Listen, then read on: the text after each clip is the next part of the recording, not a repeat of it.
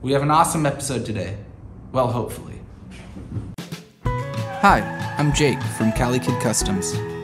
I have been working hard over the years to fulfill a true passion of mine, restoring classic vehicles. Throwing everything I have into making this dream come true, watch as I discover these rare classics, top mechanics, and money pits, unearthing lessons and hidden gems along the way. As the great Pirelli Jones says, if you're in control, you're not going fast enough. Hit like and subscribe below.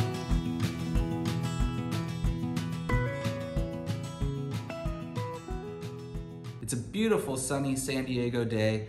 It's summertime, there's thunderclouds in the distance, and we're gonna try and get some paint stripped off the coupe that we're working on today. I'll be using AirCraft paint stripper from Klean-Strip. I picked it up from my local auto body shop. I would highly recommend putting in Google auto body supply store near me. It's honestly gonna be my new home. I freaking love that place. It was super cool.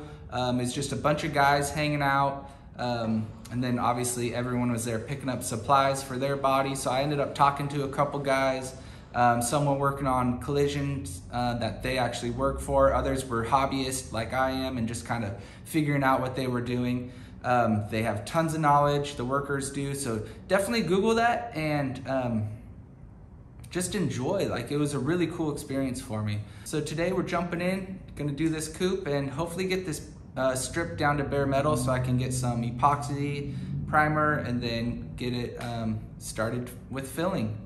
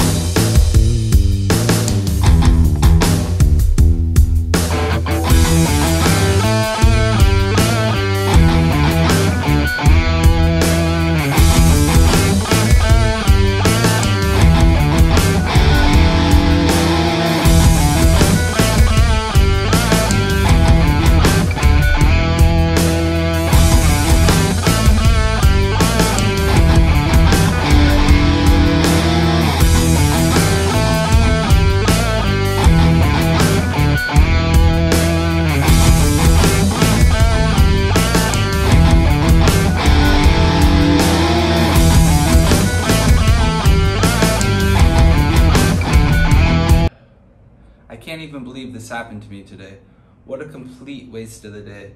This is just another reason why you read the directions and even the disclaimers at the very bottom.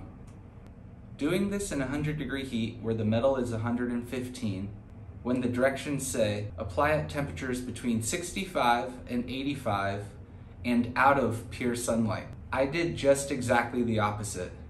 I applied this when it was 100 degrees out in the pure sunlight.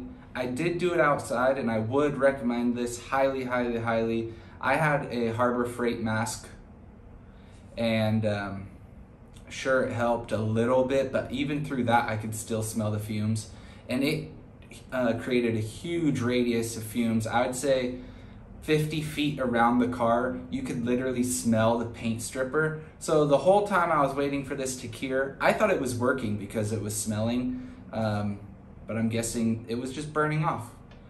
So back at it, gonna try this again later on tonight, but this is what defeat looks like. It's hot, it's sweaty, it is draining. I don't drink Red Bulls, but right now I am because it's that bad. So stay tuned. Hopefully I can get this thing stripped by the end of the night and show you guys some progress. Make sure you hit like and subscribe.